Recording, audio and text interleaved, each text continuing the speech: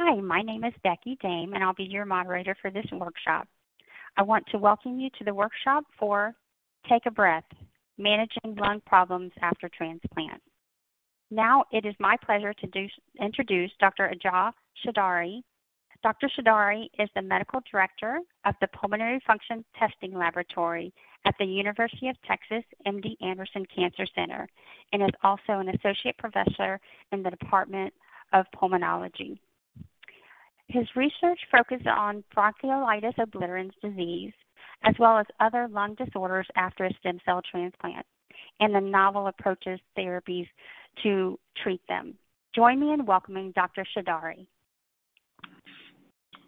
Thank you so much. It's really my privilege to be able to speak to you today about lung problems after transplantation, and this will kind of go over a lot of the various lung problems that we see after hematopoietic cell transplant, particularly focusing on non-infectious problems.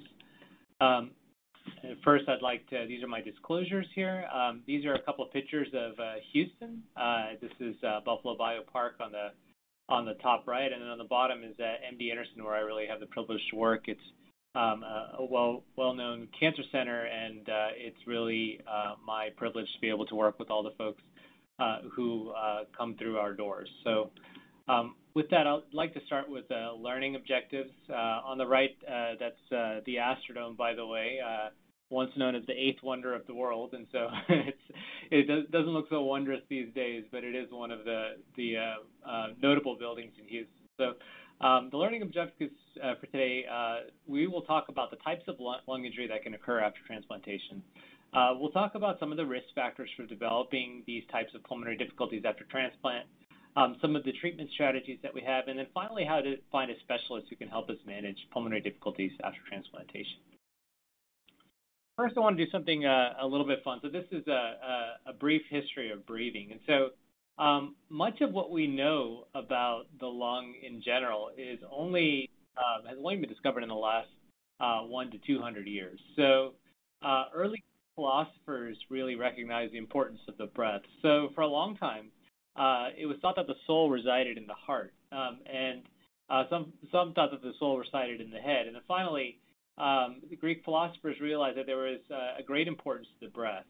And so it seems now that that the primary function of the lung, it's common knowledge that is to deliver oxygen to the organs to exhale carbon dioxide. But in the time of the Greeks, none of this was known. And so Plato, for example, realized that breathing was important, but he thought it occurred through the skin pores and not through the mouth and the trachea and the lungs.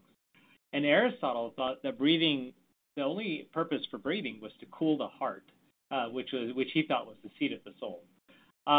But even though they didn't know exactly how breathing worked and how the lungs worked, they realized that it was serving some vital purpose. So on the right, you see a famous Greek named Galen. His full name is Aelius Galenus, and he really figured out how the diaphragm works, and he's really well known today for being an expert physiologist. And when you consider when he discovered these things, he was really way ahead of his time. Ironically, he was sort of forgotten by his immediate successors because he thought that the arteries and the veins of the body were two separate vascular systems, and they were not connected.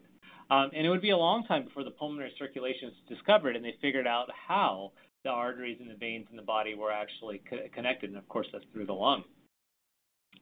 So almost over 1,000 years later, there was an Egyptian doctor that discovered that there was a pulmonary circulation. And it would be almost 300 years later when it was finally confirmed by an Italian named Rialdo Colombo.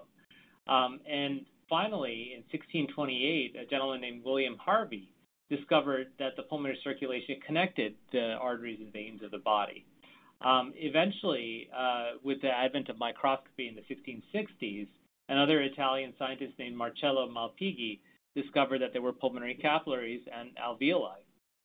And then finally, in 1644, it was understood that air was matter and actually had weight and substance. And this was discovered by an Italian named Evangelista Torricelli, and then eventually confirmed by Robert Boyle, who is famous for Boyle's law. So in the context of human physiology, John Locke reasoned that air was necessary for the proper functioning of the circulation.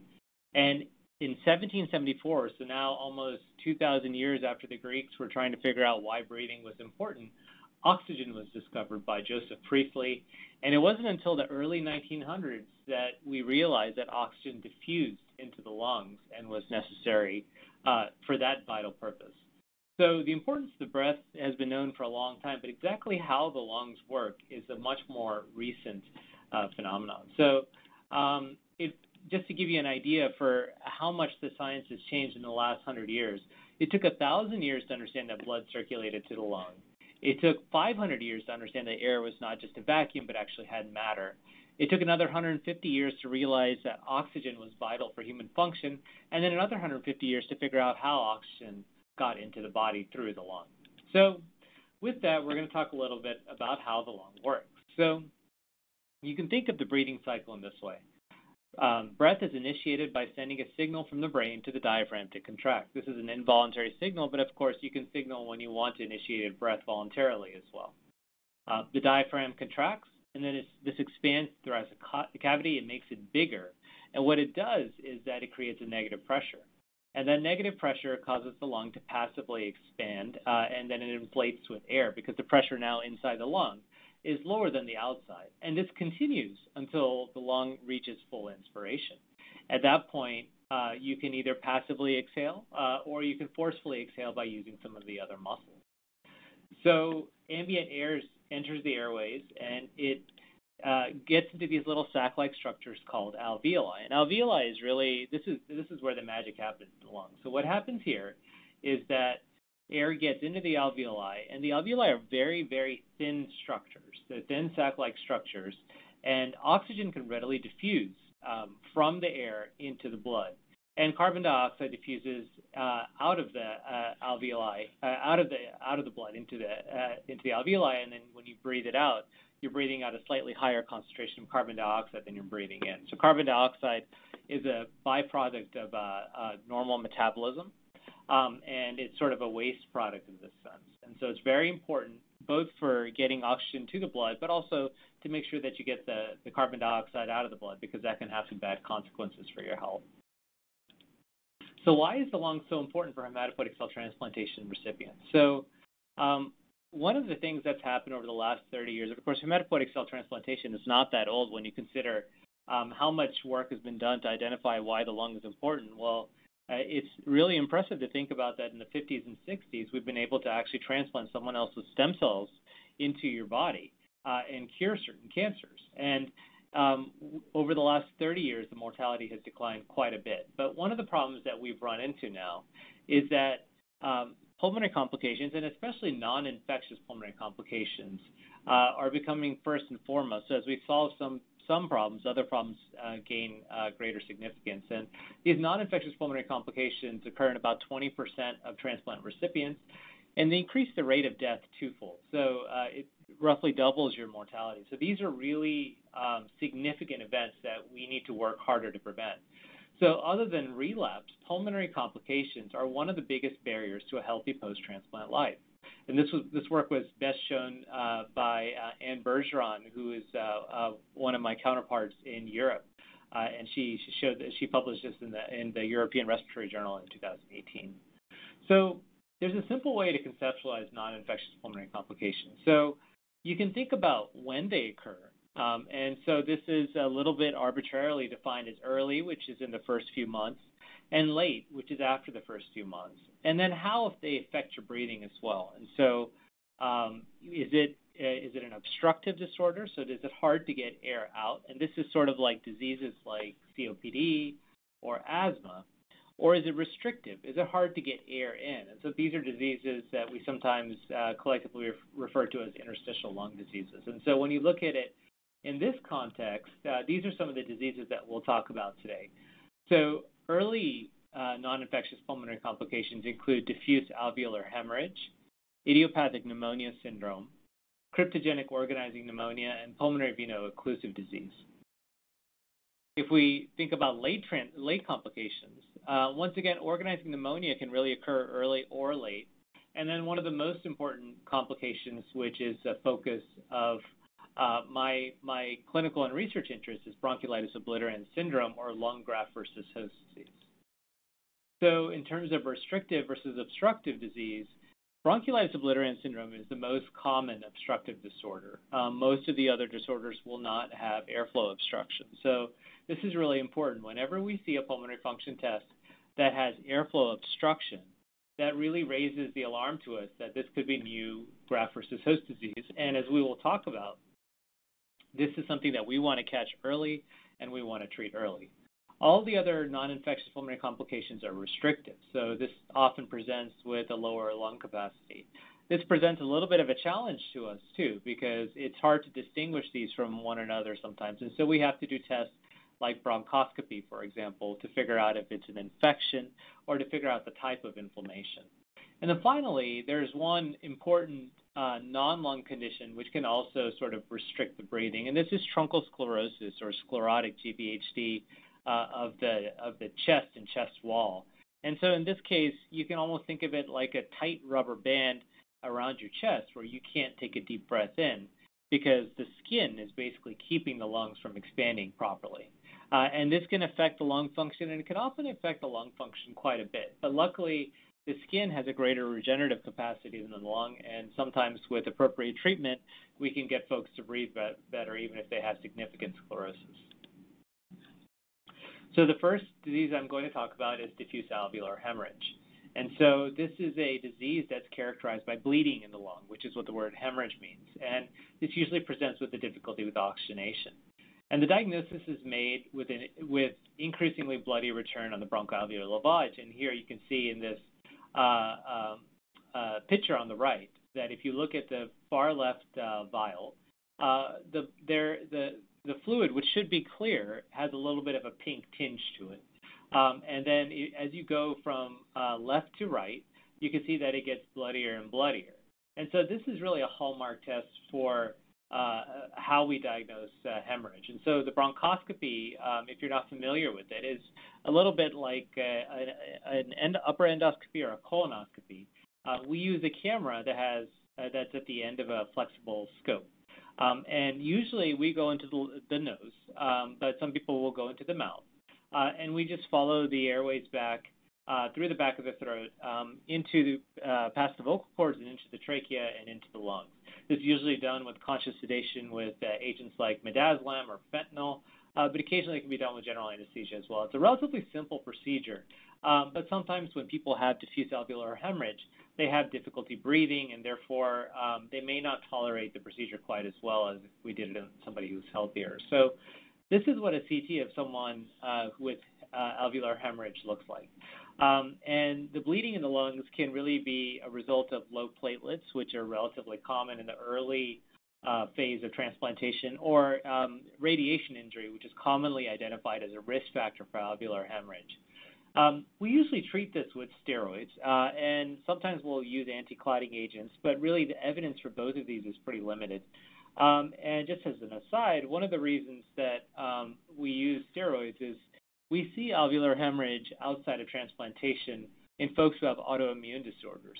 But it's really unclear as to whether inflammation is the driving force behind all causes of hemorrhage after transplantation. And so there may be a lot of reasons that you have this bleeding in the lung, and it may not be the type of inflammation that we see outside of transplantation. And so one thing I would caution is to assume that those conditions are the same. At any rate, this is a very serious complication, and we take it very seriously. We try to diagnose it as soon as possible, and we need to address it promptly. So this is something that occurs very early in transplantation, and hopefully by the time that you get to around day 100, this is not something that's a consideration anymore. The next complication is something called idiopathic pneumonia syndrome. And idiopathic pneumonia syndrome is called that because idiopathic means we don't know the cause, but it looks like a pneumonia. And this is a pretty severe non-infectious pulmonary complication that occurs usually in the first few months after transplantation, typically in the first 3 months. And it looks like a severe infectious pneumonia, but by definition, there must be no evidence of infection. One of the interesting things is that the word idiopathic pneumonia syndrome comes from a time before we had widespread PCR testing for viral reactions. So you might be familiar with PCR testing now that in the COVID pandemic, that's one of the ways that we confirm the diagnosis of COVID.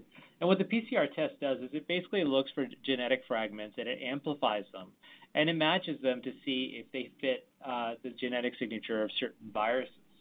And we have panels that have a limited number of viruses. And as we started to use those, we realized that some of the cases that were idiopathic pneumonia were really these types of viruses. But more recently, there's some evidence that it could be due to a human herpes virus, which is, these are, of course, like herpes simplex virus, which causes cold sores, but there's several of these viruses.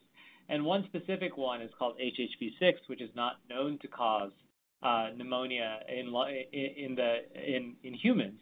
But more recently, this is something that was identified in almost half of cases of idiopathic pneumonia syndrome, and it's something that we more increasingly recognize as a pathogen. So the way we define idiopathic pneumonia syndrome is these are the ATS criteria. So you need to have alveolar injury, and the way we define this are multilobar alveolar infiltrates with symptoms and signs of pneumonia. So you have to have shortness of breath or hypoxemia or something like that, and new lung restriction or hypoxemia, which means low oxygen. And you must not have any evidence of respiratory tract infection or cardiac or renal dysfunction, because if you have problems with your heart or kidneys, you can have fluid that spills into the lungs as well, which is also can look like this type of idiopathic pneumonia. It occurs in about 3 to 4% of hematopoietic cell transplant recipients, so it's a relatively rare disorder. And the major risk factor is myeloablative conditioning. So this is when you have a higher intensity conditioning to try to eradicate the cancers. It's associated with a very high mortality. Nearly 70% of people who develop this will die within a year of transplantation. So it's something, again, that we take very seriously. And the treatment is high-dose steroids, and there's some data for agents like etanercept, which is an inhibitor of an inflammatory cytokine called tumor necrosis factor. But the truth is that this is something that we need to work harder to understand better and to be able to treat better.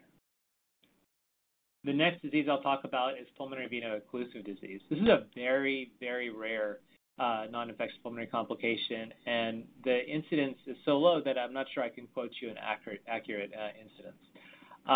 What happens here is that you have scarring of the pulmonary venules, and venules are small veins, and the symptoms include shortness of breath and hypoxemia, and there's usually a skin rash with some weight gain or swelling that occurs around the time of PVOD.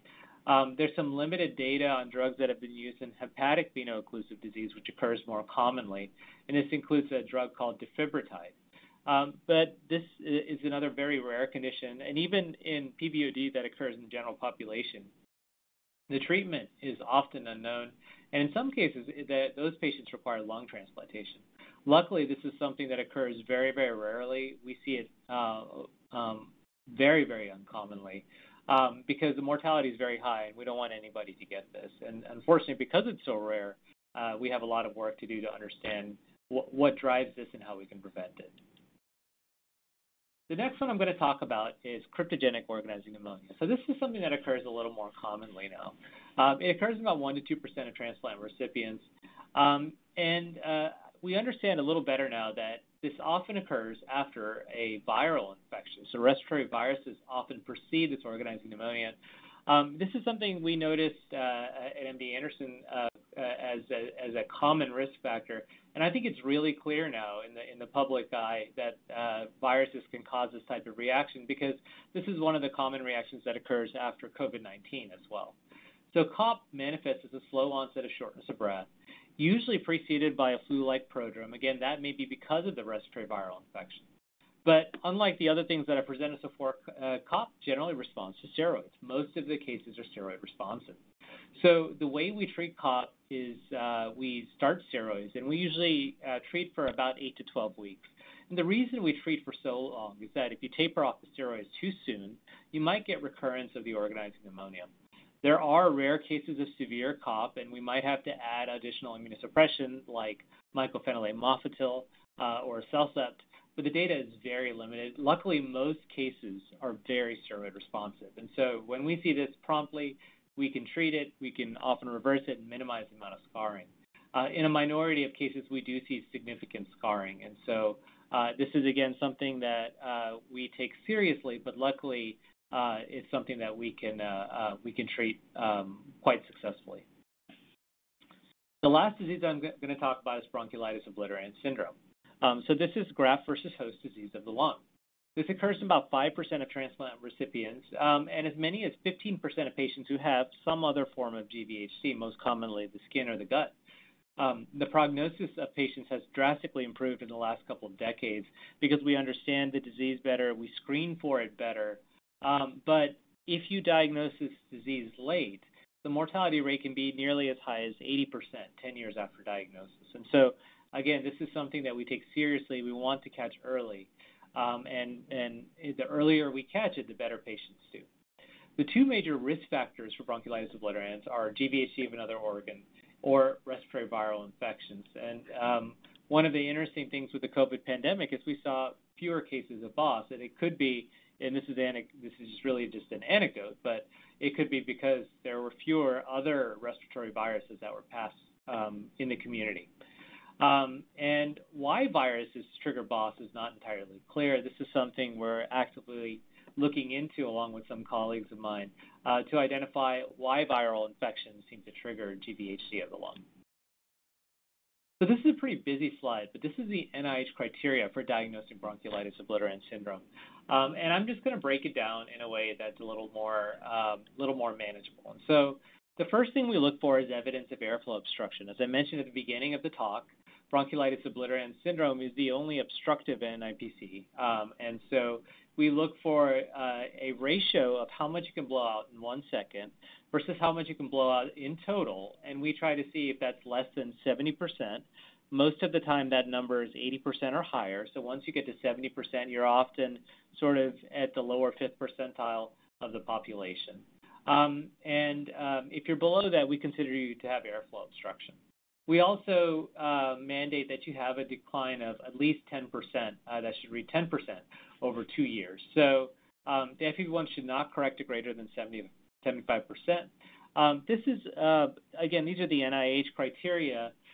One of the downsides of requiring a threshold of 75% is that it potentially introduces a delay into the diagnosis. But if you move that number higher and higher, you're going to get more and more false positives. So it's a trade-off between what we call sensitivity, which is our ability to pick up the disease, and specificity, which is our ability to rule out things that are not the disease.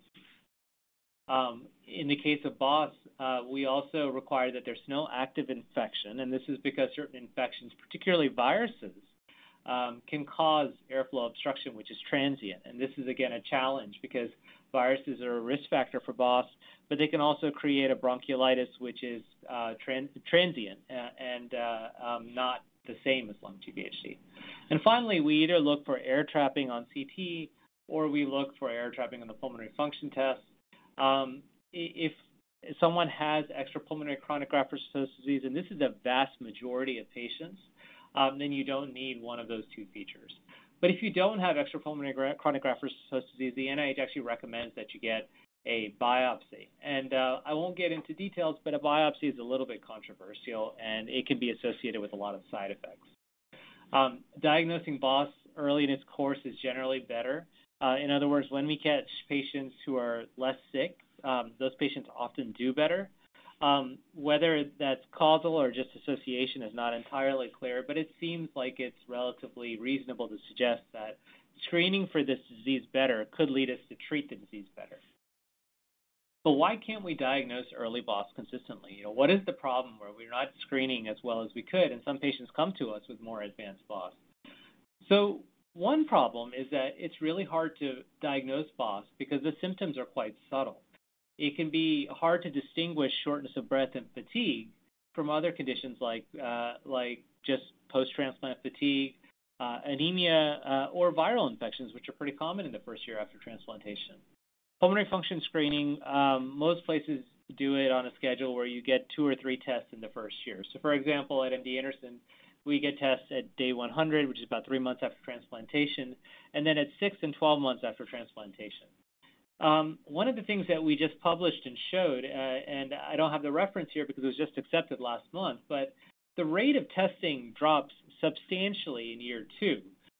But the rate of lung GVHD really increases at around 9 to 12 months after transplantation. So it's almost like we take our eyes off right as the rate of BOS is going up. And this is something that I hope we can change in one way or another, because just as we stop to test for pulmonary function testing, the rate of BOS actually rises, and we test more frequently at a time when the rate of BOS is relatively lower. Finally, there's no way to diagnose this with chest imaging other than some advanced techniques, which you may read if you're familiar with the literature, called PRM, or parametric response mapping, and there's some other techniques as well. These are not really ready for the clinic yet, and so this is something that if you look at a CT, it's not going to pop up at you as well. And so this is something that could really fly under the radar until it becomes a big problem. So the mainstay of treatment for BOS is systemic immunosuppression and inhaled corticosteroids, and we used to use something called FAM, which is fluticasone, which is kind of used as a stand-in for a general inhaled corticosteroid, azithromycin, and I'll talk a little bit more about that, and then finally montelukast, which is a drug that is often used to treat allergic types of inflammation. More recently, there's been some concerns that azithromycin might cause or increase the rate of cancer relapse.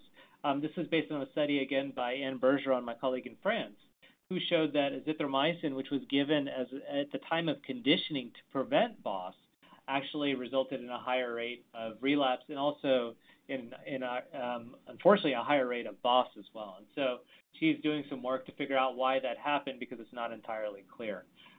We often consider second-line therapy, so there's a couple that we often use here, like ruxolitinib and belumosudil.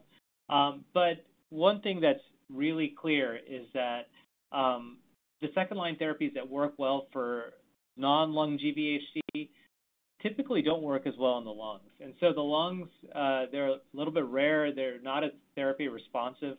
So this is an area that I'm very interested in to figure out how to treat refractory BOS. Finally, if you have BOS, ask your doctors about pulmonary rehabilitation.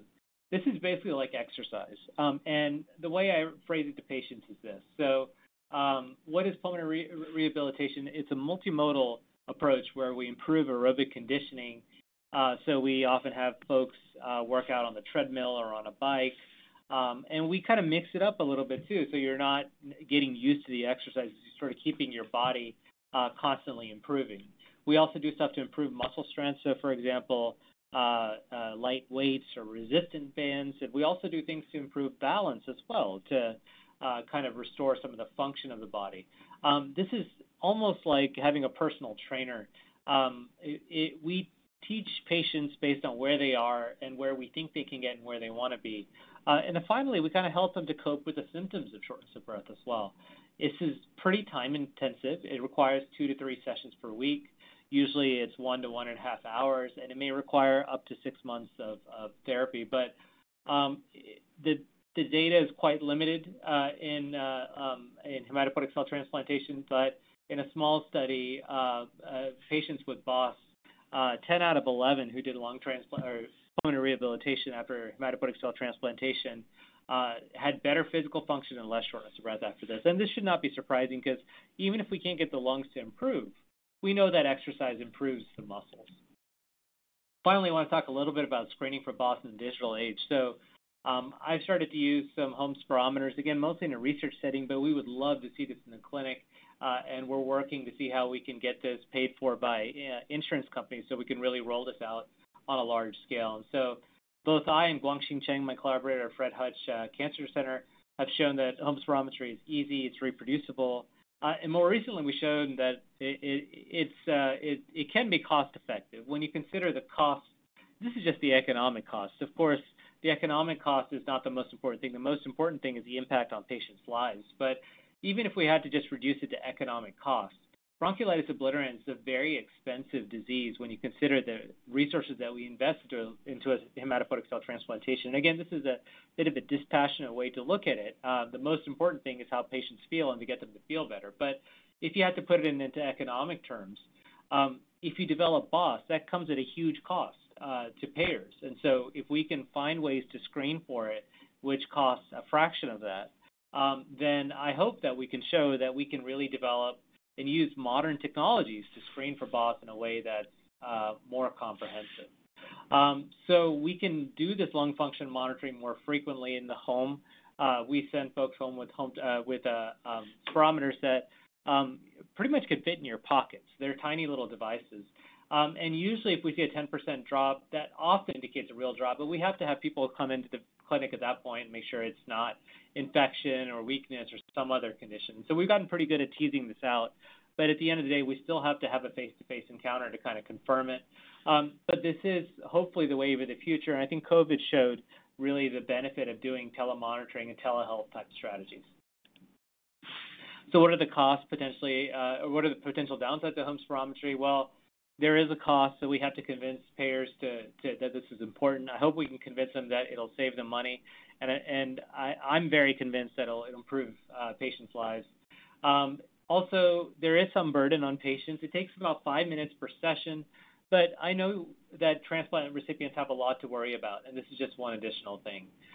We also don't want to overdiagnose BOS because, as I showed you, BOS is hard to diagnose. We don't have great biomarkers. This is something that I work hard on, but it's something that is not ready for prime time yet. And so until we prove that these biomarkers work, we don't want to overdiagnose BOS and cause undue distress to patients. It's also hard to arrange proper follow-up. Again, these are all solvable problems, and these are problems that should not discourage anyone from doing this sort of thing, but sometimes trying to get folks to come from far away and see a pulmonologist is difficult.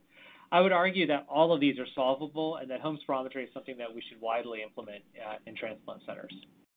And finally, I would encourage everyone to find a good neighborhood pulmonologist. If you live near a cancer center, you should see a pulmonologist that's affiliated with that cancer center because you want to see someone who sees a lot of transplant recipients. There's a lot of unique things to consider, and it takes some nuance to understand. I know when I first started here at MD Anderson, it took me probably about a year or two to really understand all the nuances, and even then, it's still a continual learning process. It's something that we can always get better at. So if you can't do that, these days we can do televisits, and so try to see if that's a possibility as well. And then also look for somebody in the GVHD directory and see if we can help to coordinate you with a pulmonologist close to you or even see you in our clinic. I'm really committed to helping folks prevent and treat this condition. So with that, I'd like to open it up to questions with the help of our moderating team. Thank you, Dr. Sheshadri, for the excellent presentation. We will now take questions. As a reminder, if you have a question, please type it into the chat box on the lower left-hand corner of your screen. Our first question is, Dr. Sheshadri, what is the most important thing to do and get lung GVHD better? Yeah, this is a great question, and I think it relates a little bit to the question below as well. Can damage to the lungs be reversed and improved? And so these things go a little bit hand in hand. And so when we diagnose lung GVHD early, sometimes we catch the airways where potentially we can get some lung function back, but the longer it goes on, the harder that is to do. And so sometimes we can get to a point where we can keep the lung from getting any worse, but we can't really get the lung any better. And I think this has to do with the fact that the lung really doesn't have a lot of airway stem cells when you compare it to other organs like the gut or the skin. So when we think about an injury and recovery from injury, the lung and the airways really don't recover as well as the skin and other organs. And so sometimes lung GVHD doesn't really get any better, unfortunately. And this is something that's very vexing to patients and a big challenge for us as well. And so in those cases, we try to keep it from getting worse. But is there something that we can do better? And again, I would point to pulmonary rehabilitation. So I'll give the analogy of COPD. And COPD, when folks smoke, the lung often doesn't recover to where it was before. And sometimes it doesn't recover at all. But in those cases, we have a wealth of data showing that pulmonary rehabilitation not only improves patient symptoms, but it can improve outcomes like COPD exacerbations and hospitalization. So it builds reserve. it's exercise. So even if the lungs aren't getting any better, we can improve the muscles. You could think of the muscles as the real engines of the body. And so the more efficient the engines are, the less you have to use your exhaust system, which is your lungs. And so with pulmonary rehabilitation, we can improve vascularity in the muscles. We improve blood flow to the muscles. We improve the efficiency of the muscles at a macro and all the way down to a cellular scale. And so we don't work the lungs quite as hard for doing. So if we have a given unit of work, for example, if you wanted to take a shower or make your bed, these are things that we often take for granted until our lungs have issues. We can make that easier by improving the muscular strength, even if the lung function has not changed significantly. So that's what I would say is that if you haven't tried pulmonary rehabilitation, I would strongly encourage that to you. It's like exercise, and really, when you think about side effects and risks, it's about as low risk an intervention as you can conceive. So I believe you just answered this question, but do the specific lung exercises help more than general exercise like walking? So some of the lung exercises that we do. So I guess we can divide this up a little bit. So the lung is not really a muscle, and so there's certain breathing exercises that can help calm the breath and reduce shortness of breath.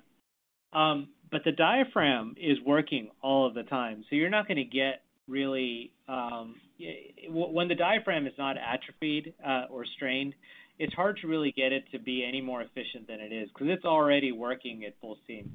On the other hand, the muscles are not, and so general exercises like walking or biking, these are really great exercises for someone with lung GVHD. So I would say that when we talk about lung exercises, the breathing exercises have value to reduce shortness of breath and try to help when you feel like you have breathlessness.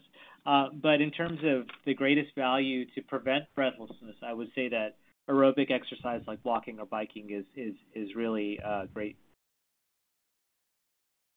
Perfect. Thank you so much. We have another question. I believe you've answered this too right at the end of your presentation. So there are some home devices available for PFT testing by the patient? Yes. This is something that I would really like to see where patients don't have to spend a dime to get it, and we would just take care of the cost. That's a little bit of an aspirational goal right now. It's something I'm actively working on. I've been working on it for about 2 years now, and I think we're making some progress. I'd really like to roll it out at MD Anderson this calendar year. In the meantime, we have had patients purchase their own spirometers. I review their charts. We use an electronic medical record where patients can send me those as an attachment. Sometimes they've emailed them to me. So I've monitored patients in that way. It's just not as reliable as having a central system. And so a central system, we can do things like we build in alarms so that I can review, hundreds of patients potentially, and do it in a way that it's not consuming a ton of time. So I could do it quite efficiently. That's the kind of thing that you want to see because at the end of the day, you want it to be something that doesn't add any financial burden and as minimal a time burden as possible onto patients. And so that's the way that we're sort of envisioning it, and hopefully we will have we'll make some progress in the next couple years. It just as an aside, this is something that the lung transplant community has been doing for like 30 plus years, and so it's definitely something we can do. I think it's something that we just need to work and find a way to make it happen.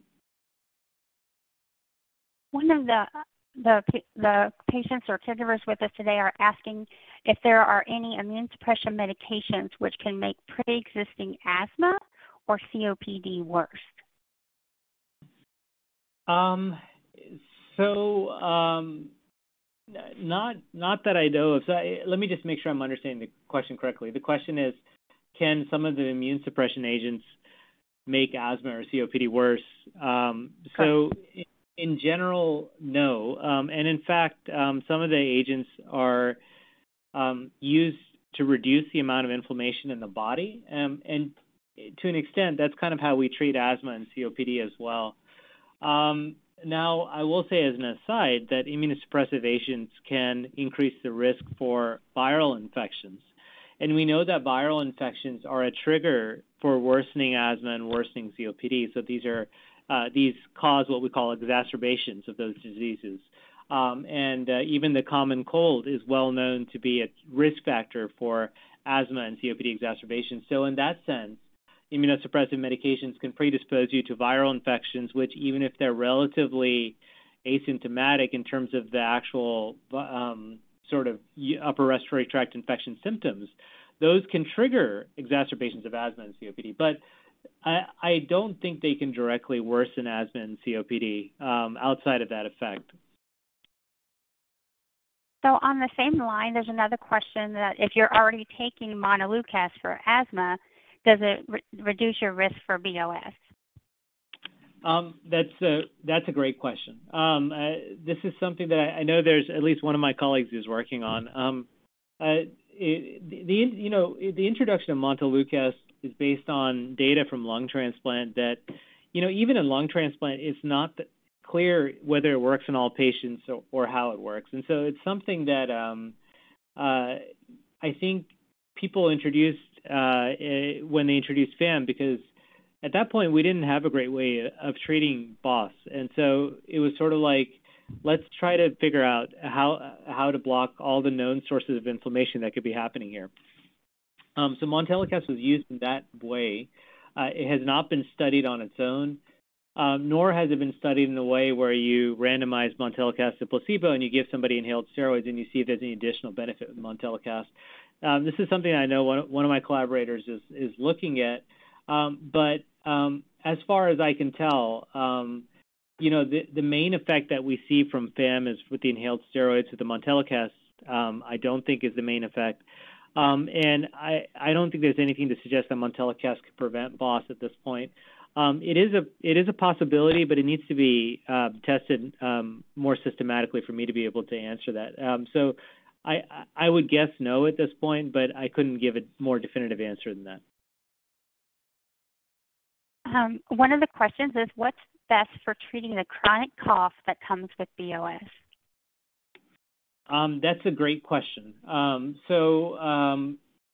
Cough is one of the most common symptoms that occurs after BOS, and there's really I'll say there's three sources of cough that are worth considering. The first is airway inflammation. So this is similar to like asthma. When the airways are inflamed, they're more likely to be twitchy and spasm and cause cough. And at the end of the day, cough is sort of like a spasm of the airways. And so with proper immune suppression, often the cough can get better. But sometimes people are still coughing. And a lot of times it's because when you have lung GVHD, you make a lot of mucus.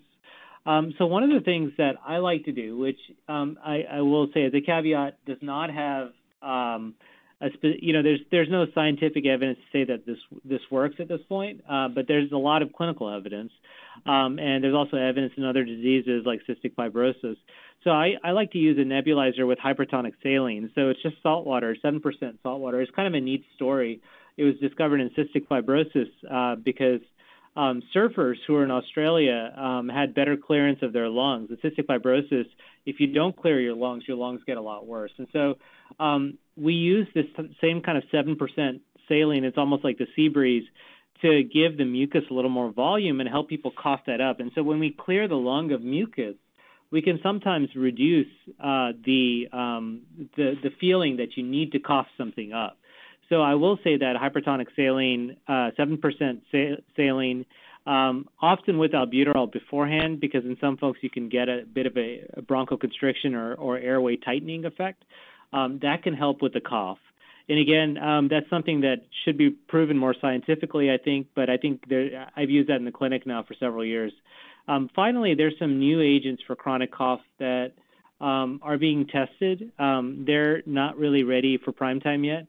But I do think that this is something that, the chronic cough is one of the toughest problems for a pulmonologist to solve, because most of the time if it's easy, they would have already been treated by somebody else. So by the time they see a pulmonologist, you know that it's probably not your usual case of chronic cough. And so there are agents that are being tested that hopefully we'll have more information about soon.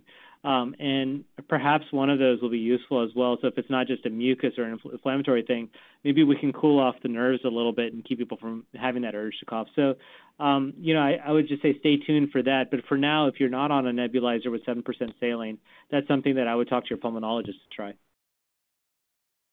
Thank you.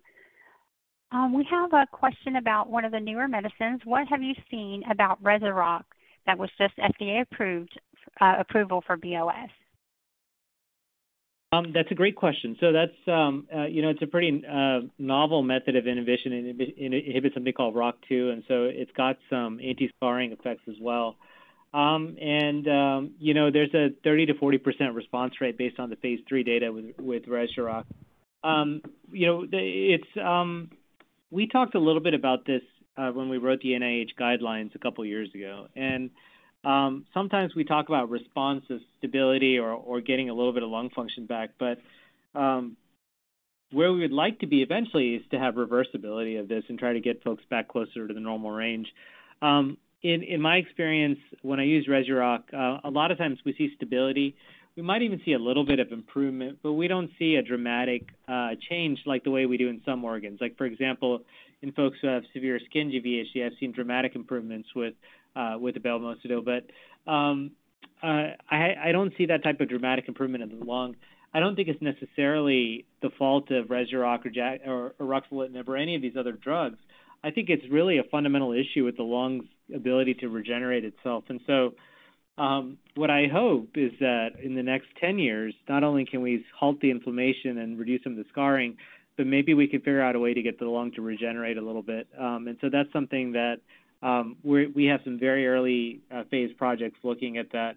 But I would say that if those were at the bedside in 10 years, we'll be doing really well. So they're not really close enough to even talk about at this point. But I do think that's the way to kind of repair the lung, is that not only do you have to stop these inflammation and scarring, but you really have to help the lung kind of heal itself. Thank you. We have another patient who's asking, if you are over 2 years out and have chronic GVHD, do you have to worry about lung problems? That's a great question. So if you look at when patients develop GVHD of the lungs, for the most part, it is usually around year one. So right around 12 months. The median time is 12 to 18 months. If you develop it a little earlier, that often indicates a more severe lung GVHD. But there's a long tail too. And so just going back to my home spirometry program, the way we've sort of envisioned it is that we're going to watch patients for 3 years. Now, the 3 years is a little bit arbitrary because most of the risk is probably in the first 2 years, and the risk in year 3 is probably lower than year 2. But then there's a long tail as well. We've seen folks develop lung GVHD 4 or 5 years out. The rate, of course, gets lower and lower and lower the further you go out. But there may be no specific cutoff where we say, okay, you're safe forever. I think at 3 years, the risk is low enough that you can give people the peace of mind to say, we've watched you during the highest period of risk for BOS, and then after this, it doesn't mean that there's zero risk, but the risk is much lower, and so you can stop worrying about this and stop doing this weekly spirometry. But at 2 years, I would say the risk in year 3 is still high enough that I would suggest monitoring for at least 3 years. But again, that's more at the level of expert opinion based on when we know that BOS occurs. Do you feel that a patient with asymptomatic MAC, who also has BO, should not be on erythromycin as part of the FAM protocol?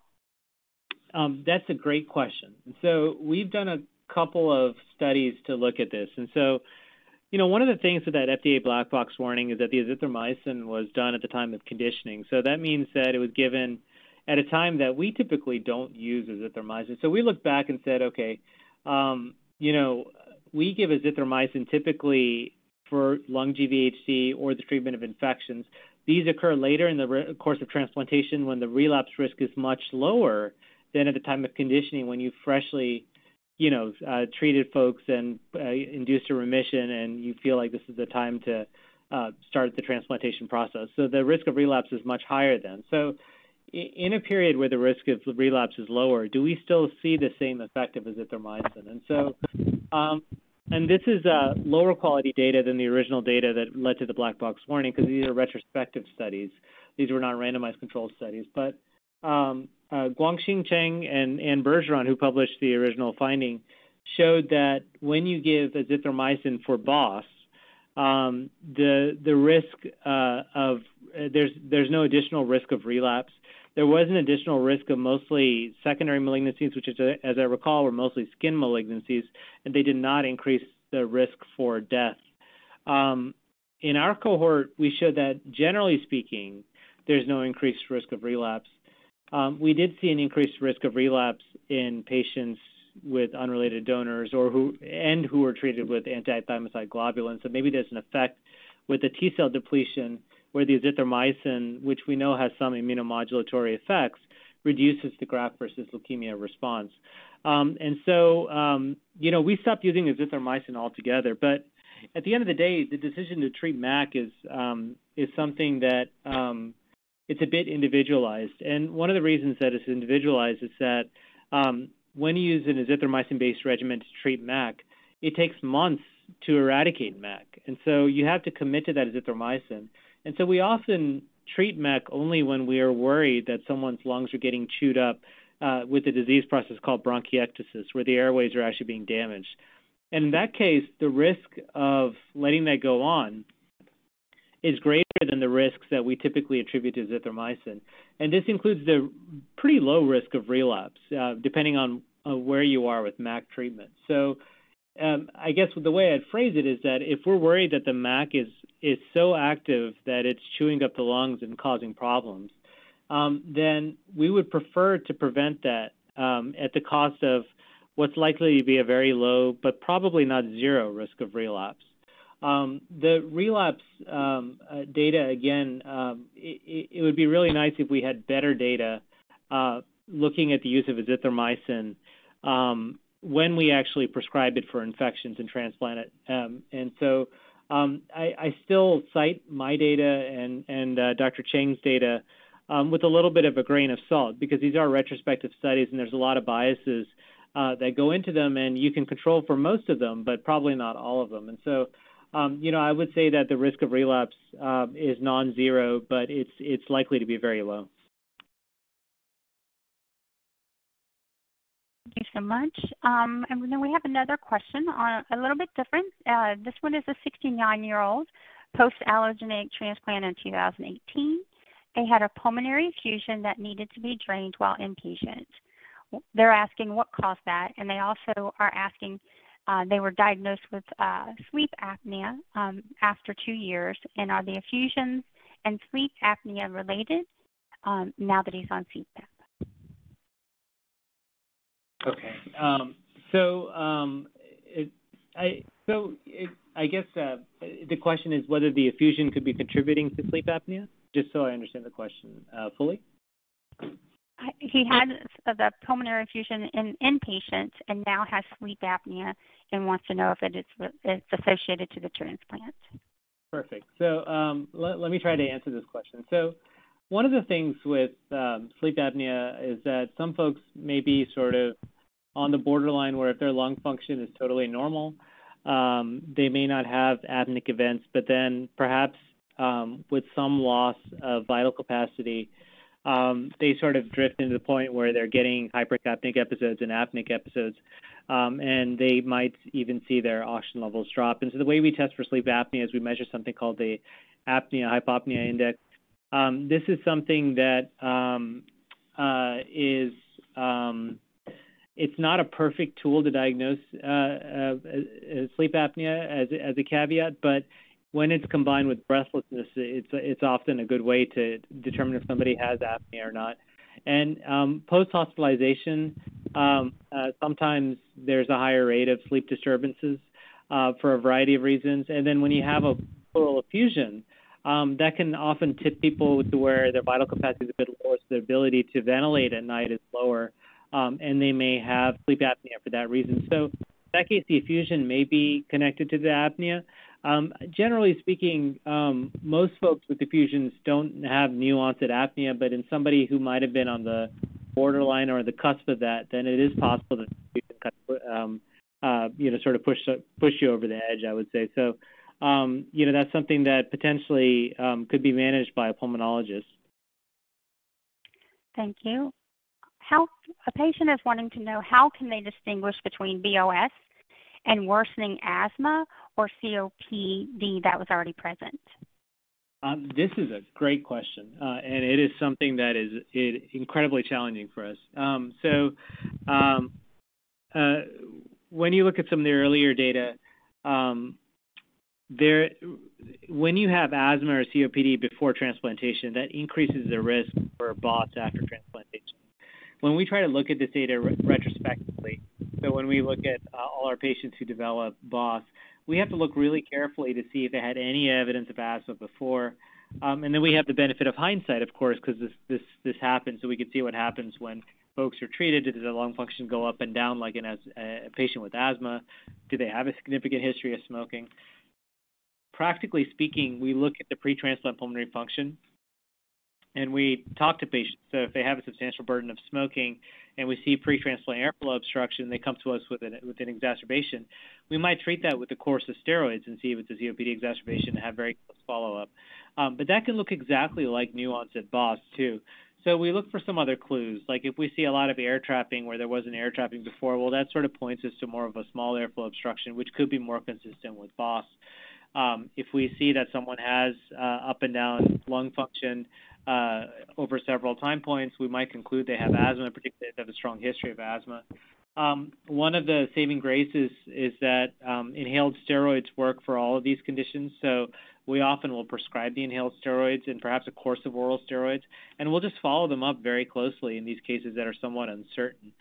It is a challenge to distinguish it because, as I mentioned during the talk, there's not a specific biomarker for bronchiolitis obliterans, particularly one that can differentiate it from asthma or COPD at this point. So that's something that I think we as a scientific community need to work on. But at this point, I'll say that there's some clinical clues that can help us distinguish it, but they're not good enough for us to be 100% certain. Well, thank you so much. Thank you, Dr. Sheshadri, for this excellent presentation. And this is, unfortunately, we're running out of time. So on behalf of the BMT InfoNet and our partners, I'd like to thank Dr. Sheshadri for his helpful remarks, and thank you in the audience for your excellent questions. Please contact BMT InfoNet if we can help you in any way. Enjoy the rest of your symposium.